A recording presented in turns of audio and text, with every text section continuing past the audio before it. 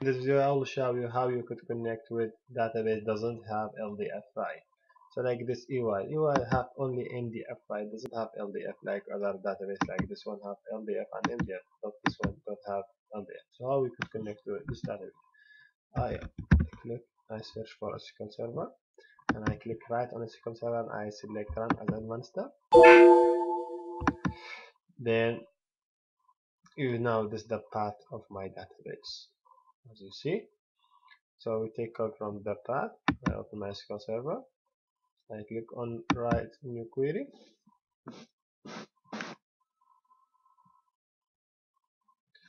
I write this one.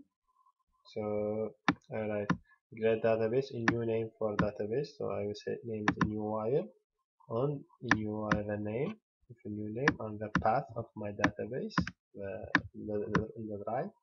This one C while as you see it here. This is the path. So then I write for attach. Then I execute this code. Great! I now have this database. As you see here, this is my database. Okay.